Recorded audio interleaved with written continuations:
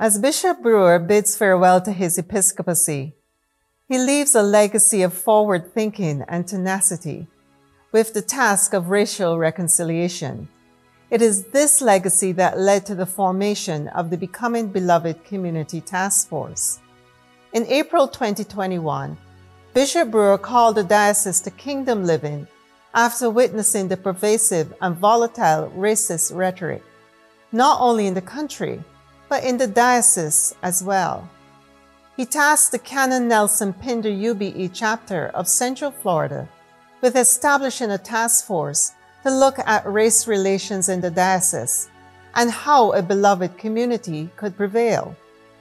The task force, which consists of 15 diverse persons from clergy and laity, meet periodically with Bishop Brewer and monthly as a committee. We are privileged at each meeting to benefit from his wise counsel and his encouragement.